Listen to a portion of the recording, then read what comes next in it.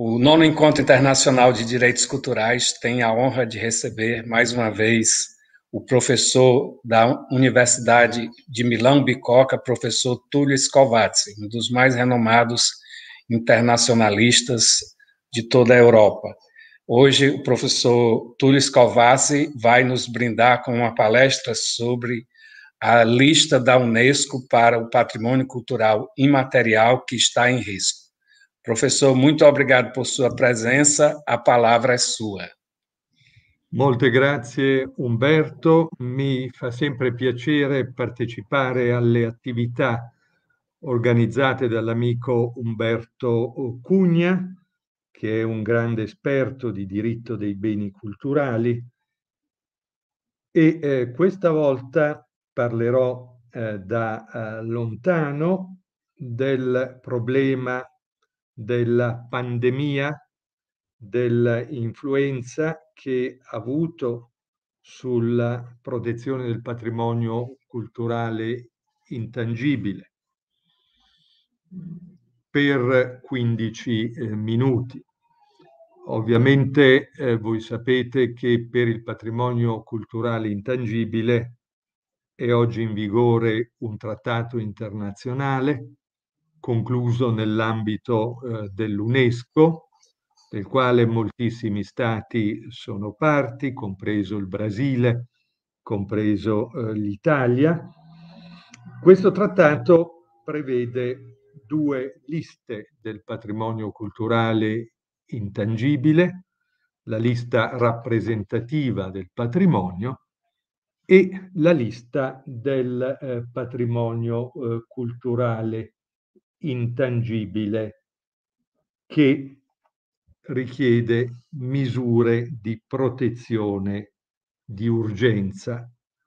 Quindi in questa seconda lista va il patrimonio intangibile che corre pericolo.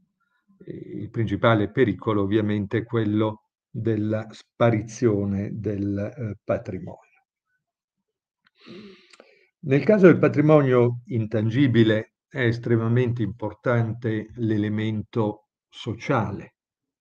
Il patrimonio consiste in pratiche di tipo diverso che però si legano sempre a un gruppo di persone che è il portatore di questa pratica, mentre il patrimonio culturale tangibile, che consiste in monumenti oppure in parchi naturali, non presenta un elemento sociale così forte. Invece il patrimonio intangibile è strettamente legato all'esistenza di un gruppo di persone. E quindi possiamo già capire che un'epidemia che mette in pericolo la salute e anche la vita del gruppo può essere un fattore di grande rischio per la preservazione del patrimonio culturale intangibile. La Convenzione UNESCO non indica specificamente quali sono i pericoli che possono colpire il patrimonio. Nel preambolo si parla di rischi generali come la globalizzazione, le trasformazioni sociali, l'intolleranza. Però se guardiamo i negoziati della Convenzione, vediamo che vari stati che hanno partecipato ai negoziati hanno menzionato alcuni rischi, ad esempio la povertà, il cambiamento climatico, le migrazioni, la banalizzazione del patrimonio, il turismo di massa e anche le epidemie sono state menzionate come un rischio. Accanto alla Convenzione vi sono delle regole pratiche che le parti hanno adottato, le direttive operative, che prevedono misure di assistenza, di emergenza. La Convenzione prevede la costituzione di un fondo al quale si possono rivolgere gli Stati parte, ma si pensa soprattutto ai paesi in via di sviluppo, per ottenere finanziamenti o anche tecnologie che possono servire per la protezione del patrimonio. E questa norma, che indica i casi in cui uno Stato può richiedere misure di assistenza internazionale, menziona alcuni rischi, le calamità e i disastri naturali, terremoti, inondazioni, i conflitti armati e le epidemie gravi. Quindi possiamo dire che coloro che hanno scritto la Convenzione e le regole pratiche per la sua applicazione avevano in mente anche un'epidemia come un rischio grave che può portare alla sparizione del patrimonio e che richiede che gli Stati parte adottino delle misure d'urgenza.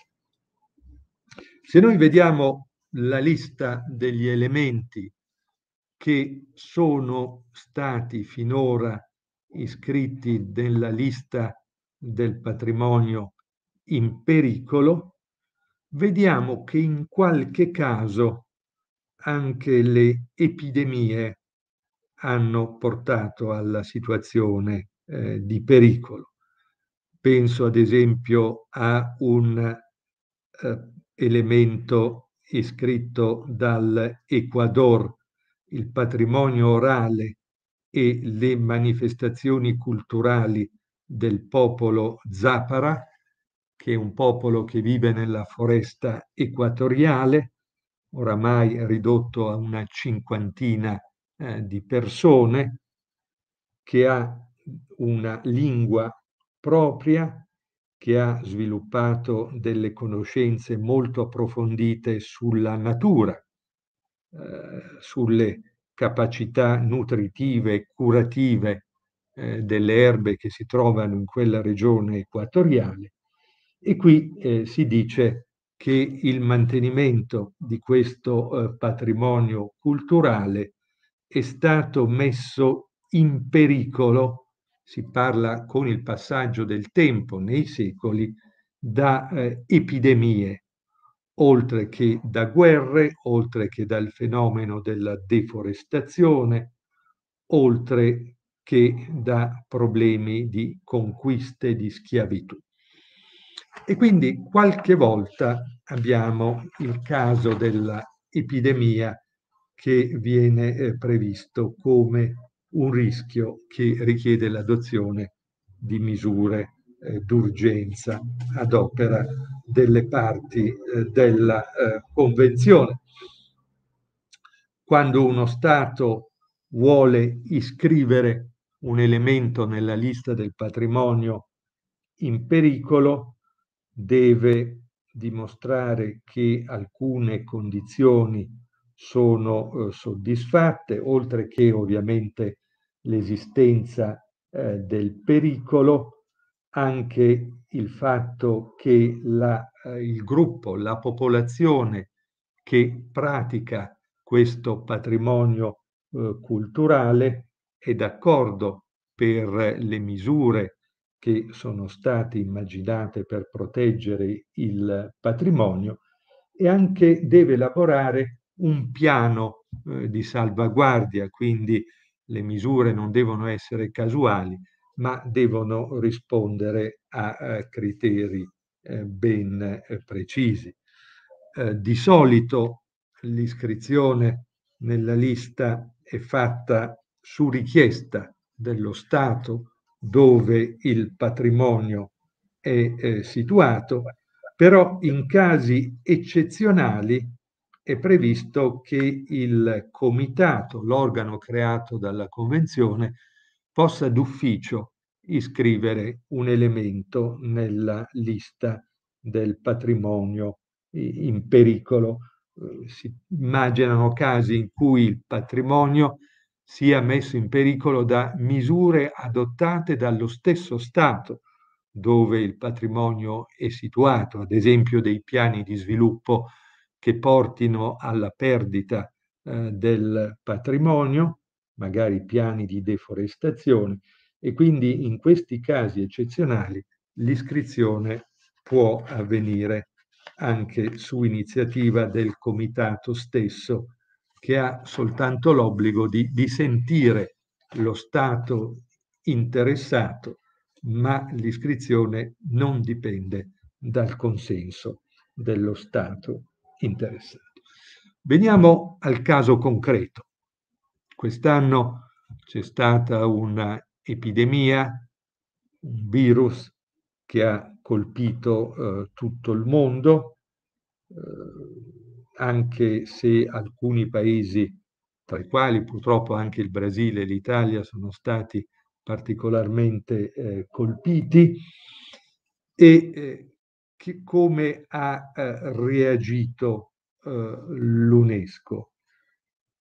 Ma prima di tutto, già in aprile di quest'anno, l'UNESCO ha aperto una piattaforma telematica nella quale è possibile scambiare esperienze da parte dei portatori del patrimonio su come il virus li ha colpiti e quali misure sono state adottate per far fronte ai rischi del virus.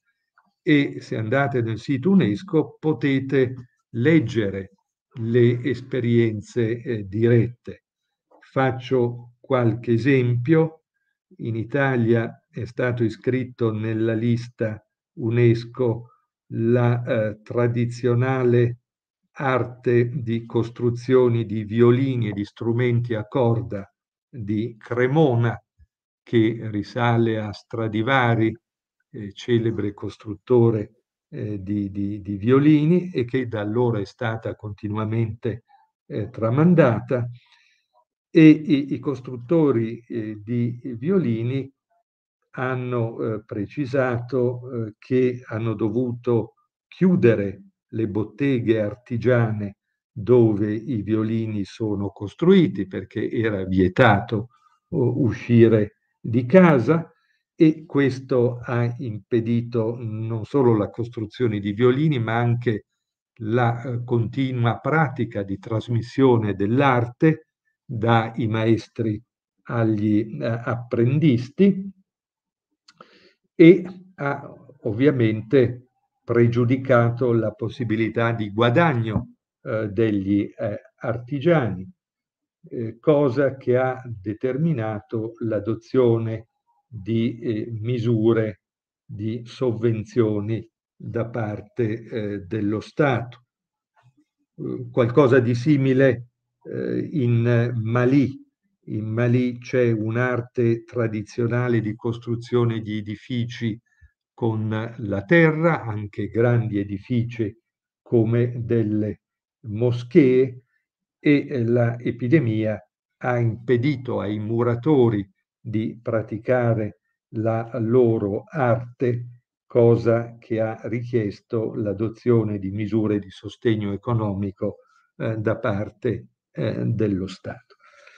Però volevo sottolineare un altro aspetto che dimostra come questo patrimonio culturale intangibile sia qualcosa di vivente, come è molto importante l'elemento sociale. Il patrimonio può essere costantemente non solo trasmesso, ma anche ricreato a seguito delle circostanze esterne. E quindi c'è un intervento di una comunità del Perù che ha un patrimonio di tessuti che hanno delle ricche decorazioni colorate, e questa comunità, ovviamente anch'essa colpita dal virus, però precisa che ha tessuto delle maschere per proteggersi dal virus, che recano i tradizionali disegni di questa comunità e che ha messo in commercio queste maschere. Quindi in un certo senso la pratica si è adattata alle situazioni di difficoltà e ha cercato di andare avanti. Da Sri Lanka c'è un'altra comunità che è celebre per il teatro delle marionette tradizionale e dice che ha filmato degli spettacoli di marionette nei quali le marionette spiegano alla gente come proteggersi dal contagio.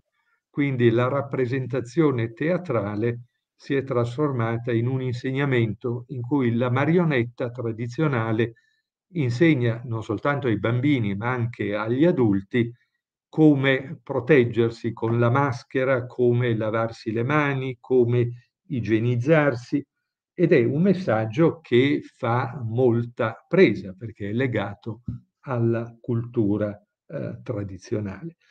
Quindi, diciamo, purtroppo anche il patrimonio culturale intangibile è stato colpito, si spera che siano dei danni transitori, che le comunità possono riprendersi, però anche in presenza di una epidemia ha dimostrato la grande capacità creativa di questo patrimonio, la capacità di adattarsi.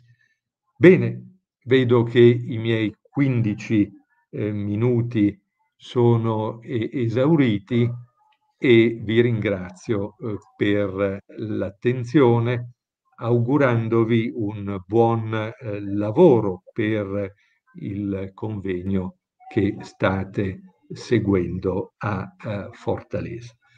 Arrivederci, a presto. Grazie. Muito obrigado, professor. Uma palestra maravilhosa e, em instantes, nós teremos novamente a presença do professor Tullio Scovazzi para interagir com as pessoas que estão assistindo e com os colegas que estão participando. Muito obrigado, professor. Muito grazie.